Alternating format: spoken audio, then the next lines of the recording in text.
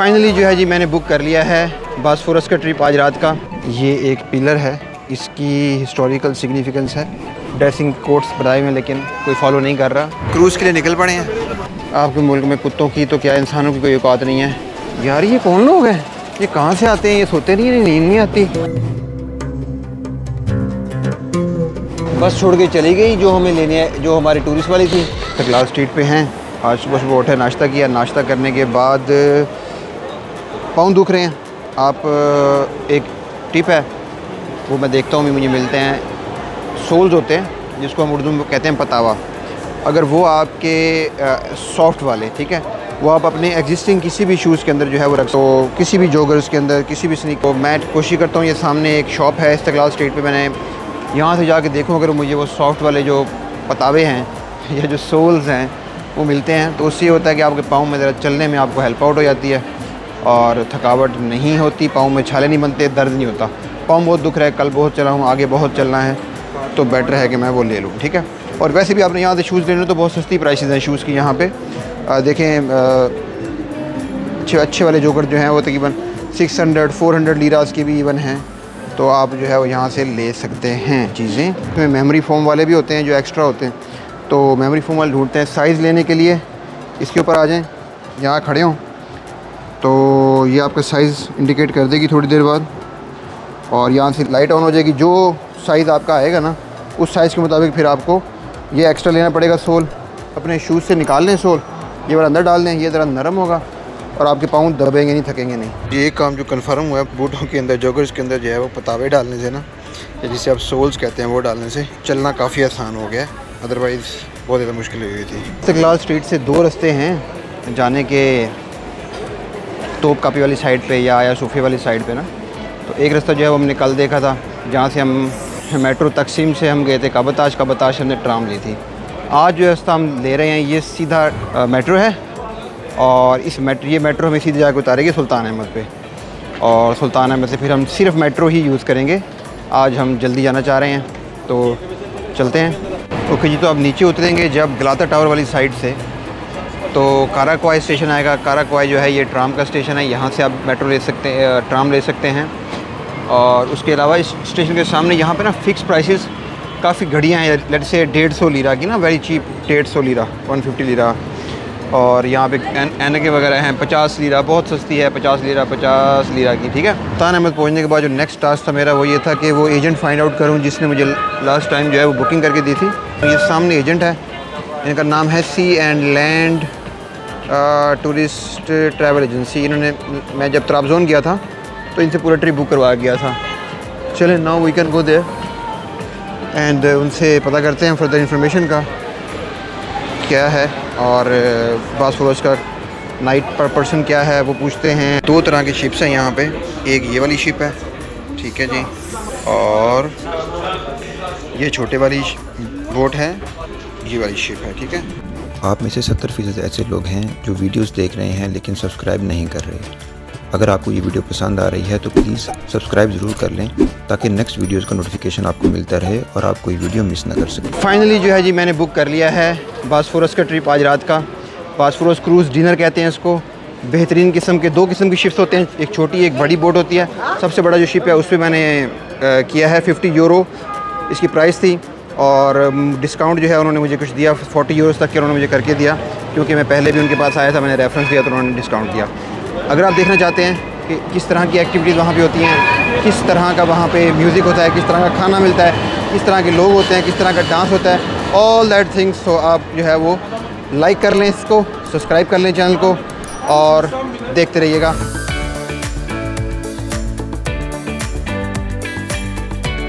ये जी Turkish sweet है, और जिस तरह हमारे यहाँ पतीसा होता है ना, ये इनका लोकल है। अभी खा के बताते हैं आपको कैसा है। तमाम रंगों में से इसने एक रंग मिलाया है। 25 लीरा का एक है, तो उसके ऊपर लेमन भी लगा दिया। Thank you. और इन्फॉर्मेशन बड़ी ज़रूरी आप लोगों को दे दूँ कि अगर आप कार्ड लेते हैं ना, म्यूज़ियम कार्ड जिसको कहते हैं, मैंने बताया था कि 1000 लीरा का वो एक कार्ड मिलता है जिसमें तमाम म्यूज़ियम में आपकी एंट्री फ्री होती है। अदरवाइज़ आपको हर म्यूज़ियम के लिए एक्स्ट्रा कार्ड लेना पड़ता है। तो हुआ ये कि उस कार्ड के ऊपर एंट्री एक टाइम फ्री होती है।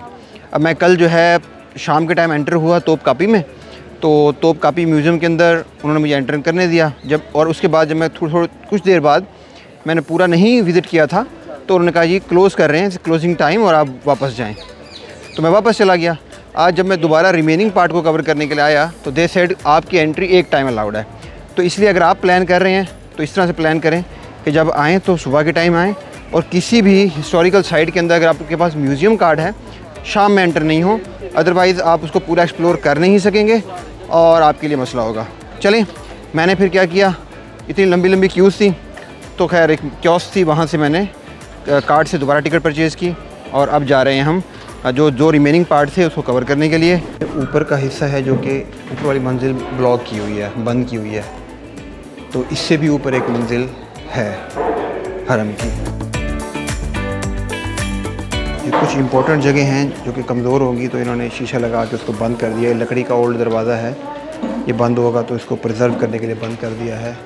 इसी तरह से इस जगह को भी, ये पानी के आने की जगह थी, इसको भी बंद कर दिया है।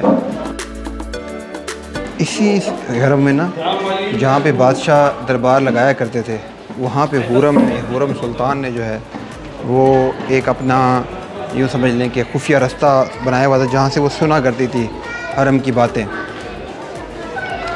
तो वो जो हरम की बातें थी वो हम ढूंढते हैं, देखने की कोशिश करते हैं कहाँ से सुना करती थी। आया सूफिया के बिल्कुल सामने ये यहाँ पे ब्लू मॉस्क है, और ये ब्लू मॉस्क जो है 1609 से 1616 तक इसकी कंस्ट्रक्शन की गई थी, और महमद आगा ने ये बनाई थी जो इसके मेमार थे। ये आया सूफिया के बिल्कुल सामने बनाई गई थी। यूँ समझ लें कि एक किस्म की रिप्रेजेंटेशन थी मुस्लिम आर्किटेक्चर की in front of the Romans architecture. चलें चलते हैं अंदर, देखते हैं आया सूफिया, इसके बारे में मज़ीद क्या मालूमात हमें मिलती हैं और क्या किस तरह के अंदर से है ये मस्जिद।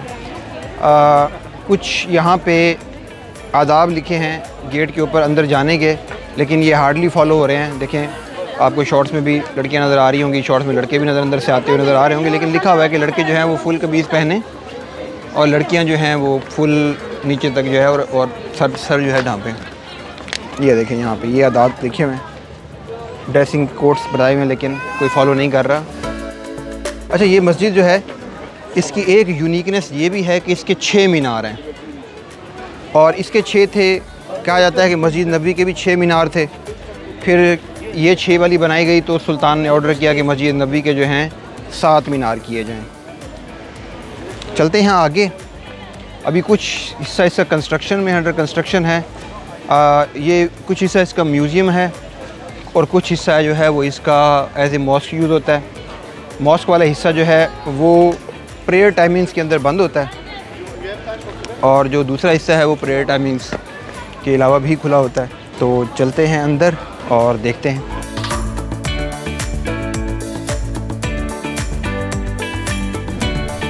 ब्लू मॉस्क लड़कियों को जो है यहाँ पे अबाए दिए हैं इन्होंने।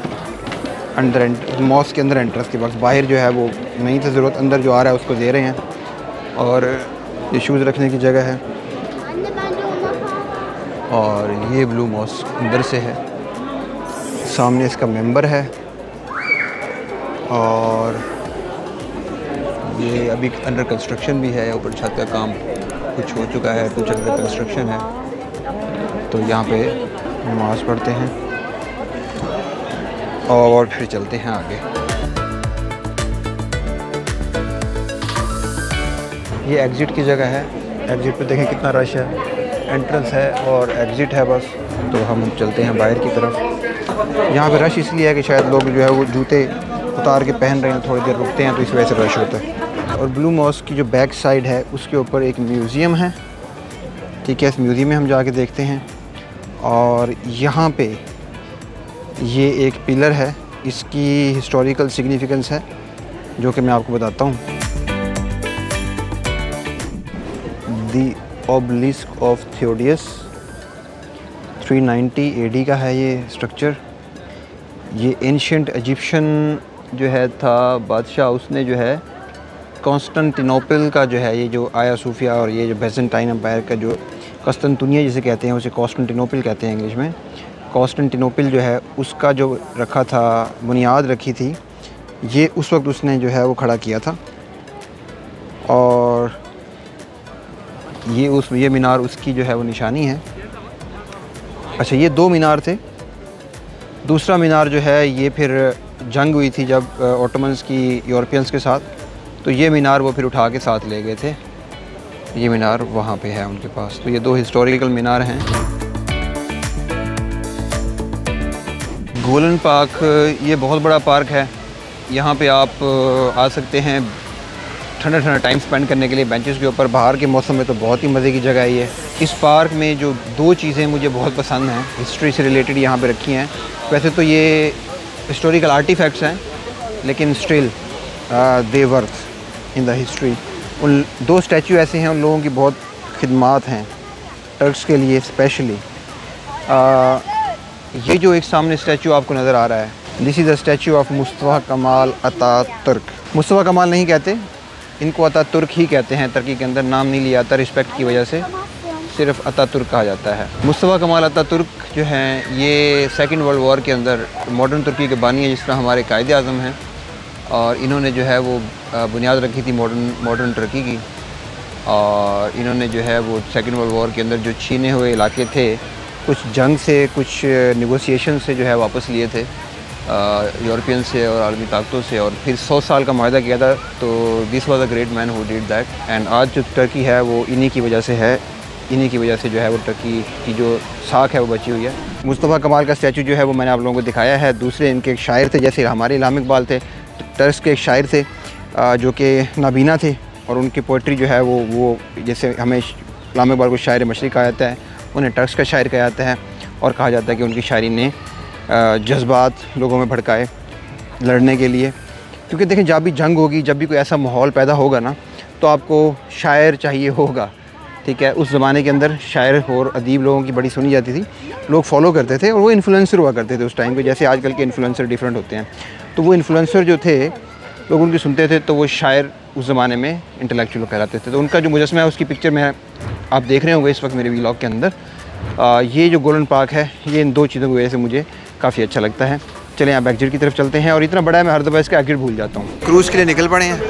वो जो सामने बंदा जा रहा है हाथ उठा के, ये ड्राइवर है, इसको फॉलो कर रहे हैं। टैक्सी में ये हमें लेके जाएगा बॉस्फोरस तक, और बॉस्फोरस से फिर हम क्रूज़ में जाएंगे।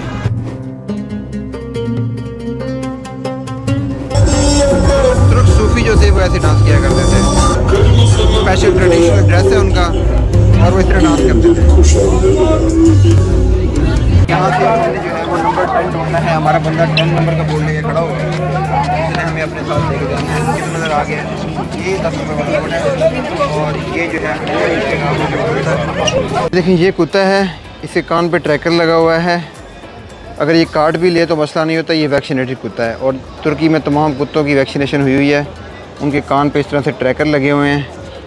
और इमेजिन करें, आपके मुल्क में कुत्तों की तो क्या, इंसानों की कोई औकात नहीं है, यहाँ पे कुत्तों को भी ट्रैकर लगे हुए हैं। वो ये कि हमें बस छोड़ के चली गई जो हमें लेने, जो हमारी टूरिस्ट वाली थी, और हम जलील हो गए। 12 बजे मेट्रो बंद हो जाती है। अल्लाह करके हम ट्राम पे पहुँचे। ट्राम ने हमें उतार दिया काराकोई भी अल्लाह का शुक्र है, एक बंदा जिसको तर्किश और इंग्लिश आती थी उसने हमें काराकोई को बता दिया, भाई यहाँ उतर जाओ। और हम काराकोई चढ़ के यहाँ से नीचे से आ रहे हैं, आगे ऊपर चढ़ाई चढ़नी है, और तकरीबन 6-7 किलोमीटर पैदल चलना है। वार्ड लगी पड़ी है, बैठे हुए हैं, रेस्ट कर रहा हूँ इंशाल्लाह ताला थोड़ी देर तक, हाँ ठीक करके फिर चलते होते। हम आ रहे हैं डिनर क्रूज़ से, और जलील हो के होटल पहुँचने के सोने के चक्कर में हैं। और ये जो तकसीम स्क्वायर है, यहाँ पे अवाम ही अवाम है रात के 2 बजे के करीब। यार ये कौन लोग हैं, ये कहाँ से आते हैं, ये सोते नहीं हैं, नींद नहीं आती, इतना इन्हें घूमने का शौक़ है। आपके मुल्क में कोई ऐसी जगह है जहाँ पे फॉरेनर्स आते हों और इस तरह घूमते हों, और इतनी रात को अकेले इस तरह से सिक्योर फिर सकते हों? पहुँच गए हैं, शिप की तरफ जा रहे हैं।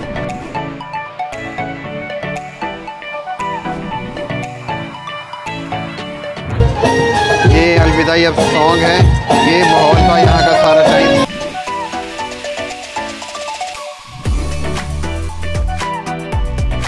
मेरी कोशिश है कि मैं आप लोगों के लिए हिस्ट्री, टेक्नोलॉजी, ज़ियारात, करंट अफेयर और ट्रैवल पर वीडियो बनाता रहूँ। अगर आपको ये वीडियो पसंद आई है और आप इस तरह की मज़ीद वीडियोज़ देखना चाहते हैं तो मेरे चैनल को सब्सक्राइब कर लें और बेल आइकन को दबा दें।